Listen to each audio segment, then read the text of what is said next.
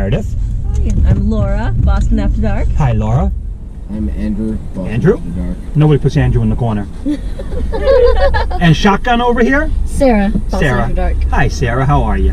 Good. Good. Okay, awesome. So what we're going to do is we're going to play Truth or Share, a carpool confession game. So now here's the way that it works. I don't lead the questions, although when it's my turn, I do ask and I do play. And the way that we play it is one person asks a question and then each person has to answer that question. So for example, we're going to let Sarah go first. She'll ask a question and then we each have to give our answer to that question. Okay. All right, so Sarah? Oh, I have to think of a question. Yes. Oh, I'm really bad at this. Somebody else want to go first? Yeah, then? someone else with me. I'm horrible at this. That's all right. My name is Meredith. Who was the first president?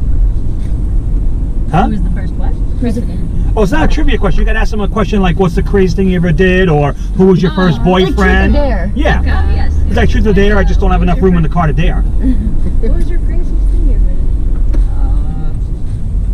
All right. That is a wonderful question. Did you say what's the craziest thing you've ever done?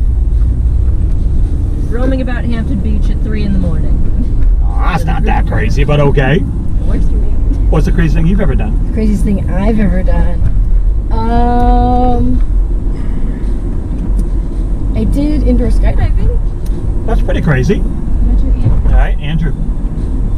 I was a part of a group of about a dozen people who went skinny dipping in the ocean at the same time during a wedding. I'm going to be honest, we're going to have to see the video in order for us to believe that. It Right. happened, so I don't, and there was no video because it was very late at night. Okay. There was not a lot of light. Well, I'll tell you, the craziest thing I ever did is when I was about 12 years old, me and a couple of my friends, we grew up on the Lower East Side, and somebody, for some reason, now the Lower East Side was a ghetto back then. I was one white boy in an all black and Puerto Rican neighborhood.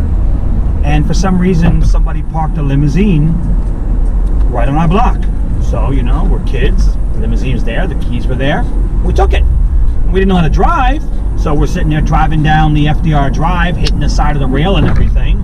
But that was probably the craziest thing that I did. You stole. Yes. That's great. Yeah, it was a lot of fun, you know. That's the most casual way to say I stole it.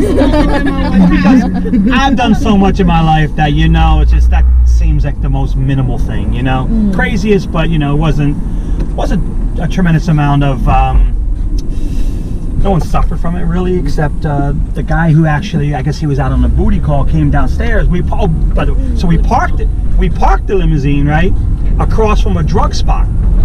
And we didn't know how to drive, so we didn't like parallel park it. It was basically just at an angle. We figured they'd find it there. Well, we get back to our block, and the guy comes out and he's sweating bullets.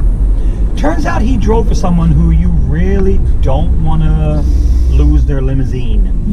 So he was sweating bullets. So we told him, listen, we know a guy, you know, for $100 he'll find out who took it and get it back for you. So he gave us $100 and we pretended to make a phone call on the corner phone and came back and said, it's on 4th Street and Avenue D. So he got his limo back and had some scratches on it. By the way, that was 30 plus years ago, so well past the statute of limitations. Just in case. Just covering my rear end on that. Yep. All right. So Andrew, what question would you like answered? I've got hiccups in that. That's okay. If you want, I could drive really fast and slam the brakes on and scare the hell out of you. It didn't work, but I appreciate it. No? All right. Pass. You'll pass it? Okay. What do you got? Sarah, what do you got? What's... Oh, I don't know how to word it. Secret desire, I guess. Ah, okay.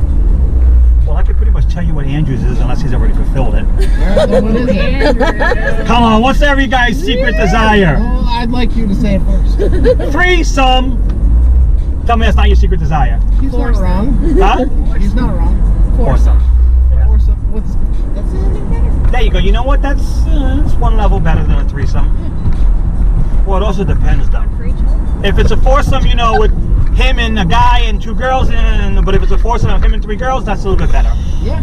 Like the Game of Thrones orgies. There you go. Yeah. Yeah, pretty much.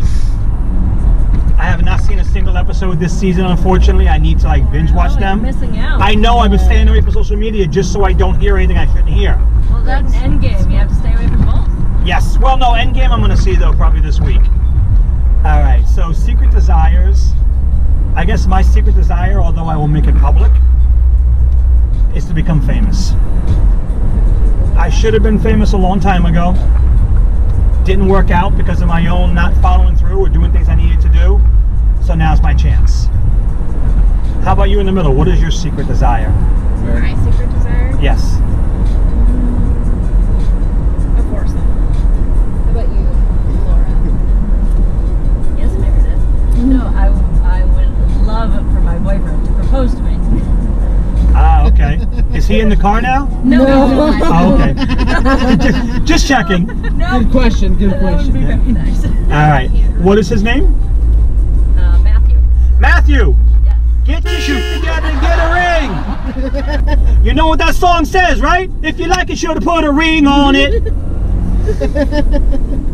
So anyway, Matthew, you're a good dude. Right on, dude. Just get your act together and get a ring on it. How long you guys been together?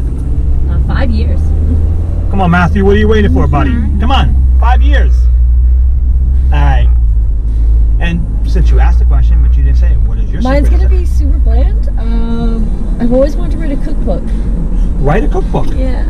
Okay. That's awesome. That is absolutely I awesome. like that. That's a good one. All right, well, it looks like we are here.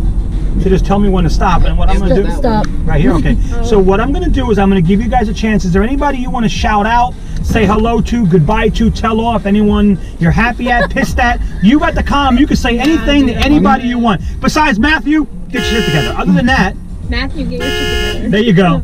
Also, shout out to Dave. Dave, Straight up. Yes. shout out to you. You could have been here. The Dave. There you go. We have some friends getting married in June. So shout out to Kristen and Andy getting married. Congratulations. Yeah. There you go. Make it work. All right. Well, I've got a gift, as I mentioned, and I got to be honest. You guys all had great questions, great answers, but I have to give it to Shotgun. You're getting your very own Boston After Dark liquor. Liquor, I don't even know her. So that is actually a, I made it myself. It's a vodka. Okay. If there's any little hairs in there, that's just for my son. I use a tub. I didn't actually clean it very well. And there could be a couple of bubbles in there. That's just bubble bath. It's fine. No, in actuality, it's a Smirnoff vodka that I basically acquired from a local vendor and then put my label on. That's awesome. Thanks. But you know what? Next up is going to be Boston After Dark t-shirts. So make sure you guys subscribe. It's Boston After Dark. And this video was great. I have a thing called Freaky Fridays where I put my episode of Truth or Share out. And I think you guys are on this Friday's episode. You're actually jumping ahead of a couple of other videos because one was just a bunch of dudes and one girl. So this is going to be a lot better. So, A bunch of girls and one dude. no, I'm offended. I'm offended. Andrew. you know what?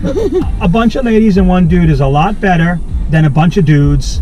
I don't even usually record if it's a bunch of... I got a couple of videos out there because the people wanted to. But come on.